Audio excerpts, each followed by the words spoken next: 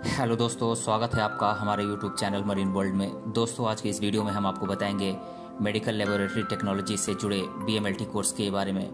दोस्तों, वीडियो में आगे बढ़ने से पहले मैं आपसे रिक्वेस्ट करना चाहूँगा कि अगर आपने अभी तक मेरा चैनल सब्सक्राइब नहीं किया है तो इसे ज़रूर सब्सक्राइब कर लीजिएगा और अगर वीडियो अच्छा लगे तो इसे शेयर ज़रूर कीजिएगा। दोस्तों, अब आप हमारी चैनल की मेंबरशिप लेकर आप हमसे जुड़ सकते हैं और पा सकते हैं बहुत सारे बेनिफिट्स, जैसे कि video on demand, voice call facility, comment on the top इत्यादि।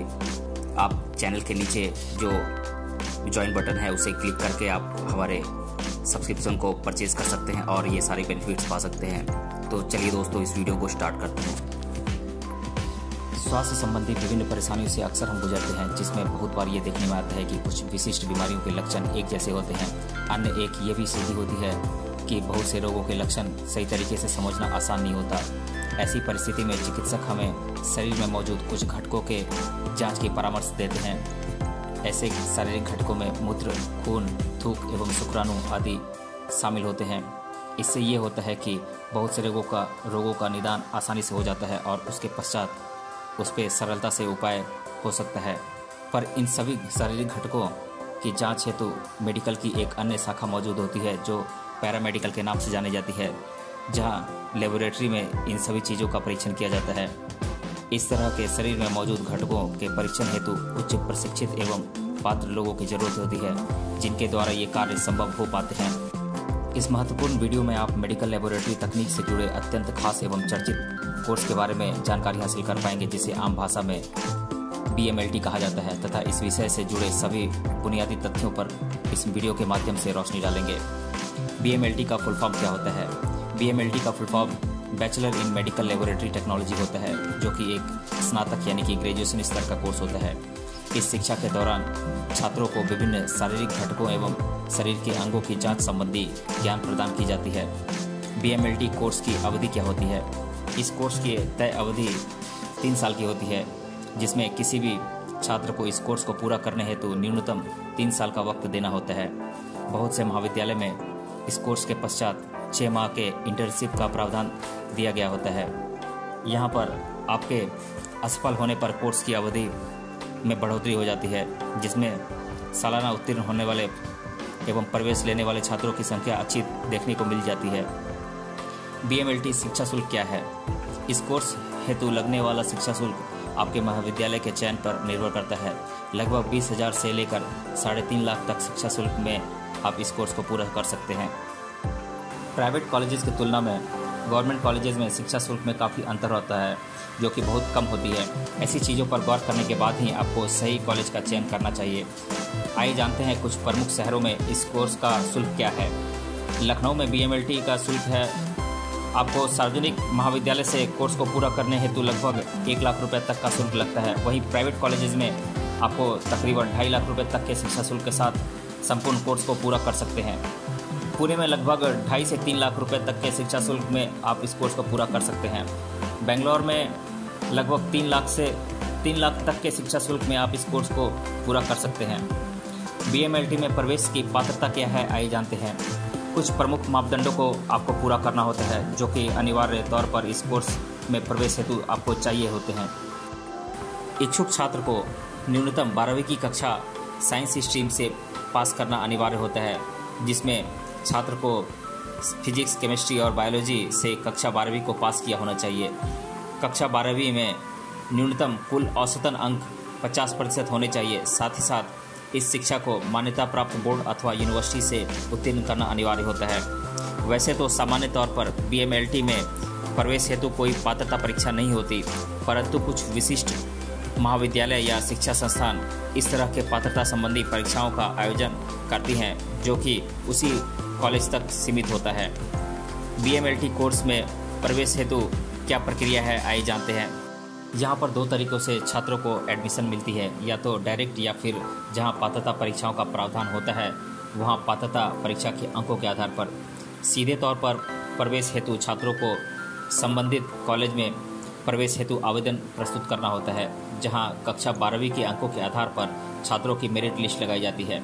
यहां अच्छे अंकों के छात्रों को प्रधान क्रम दिया हुआ रहता है, जिन्हें प्रवेश निश्चित किया जाता है। वहीं कम अंक वाले छात्रों को या तो प्रतीक्षा करना होता है या फिर अन्य कॉलेजेस के विकल्प तलाशने पड़ते हैं। इसके अलावा जिन कॉलेजेस में पात्रता परीक्षा का आयोजन होता है वहाँ पात्रता परीक्षा के अंकों के आधार पर अंतिमतः छात्रों को प्रवेश तय किया जाता है। BMLT शिक्षा पाठ्यक्रम का सिलेबस क्या है आइए जानते हैं। पहले साल का सिलेबस है communication skills, anatomy, physiology, pathology, computer skills, biochemistry, microbiology.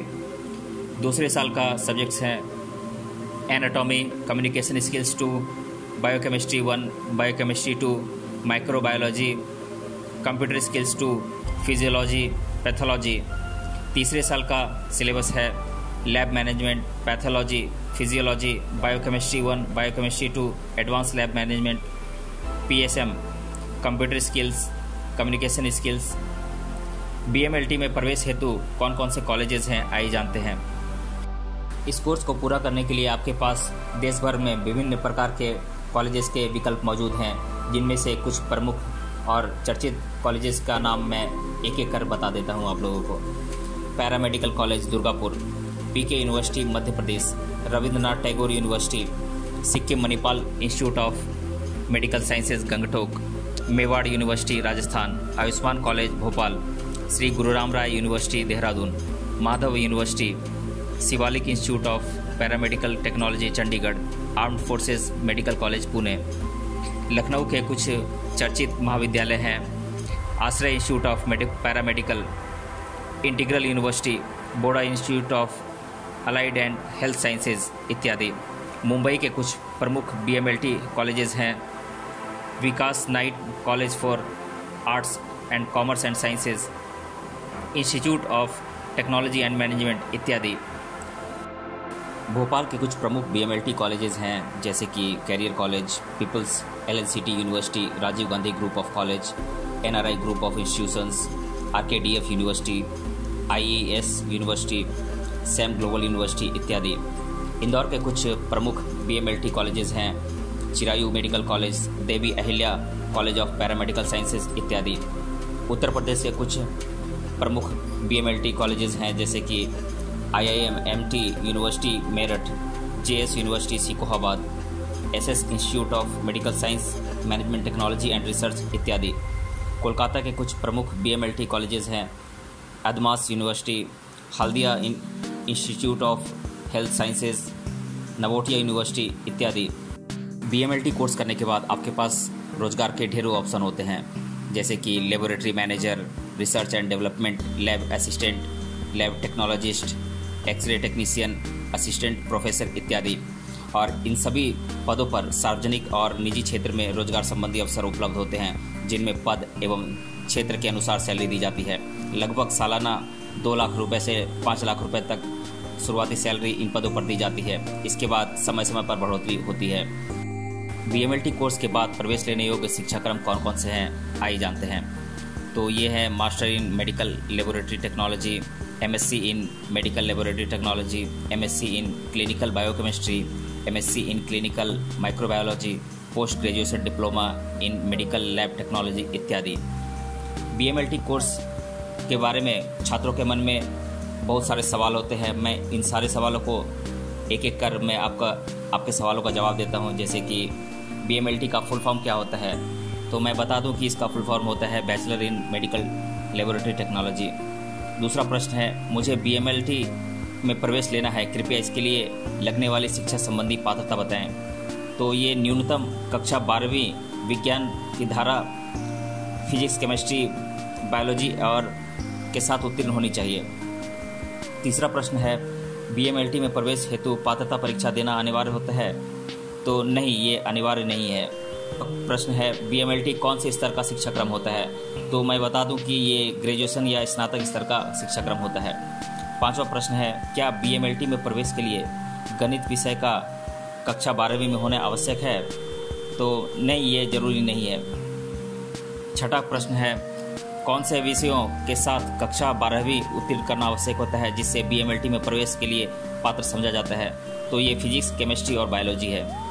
आठवां प्रश्न है मुझे BMLT के पश्चात सार्वजनिक क्षेत्र में नौकरी मिल सकती है क्या, तो हाँ, ये मिल सकती है।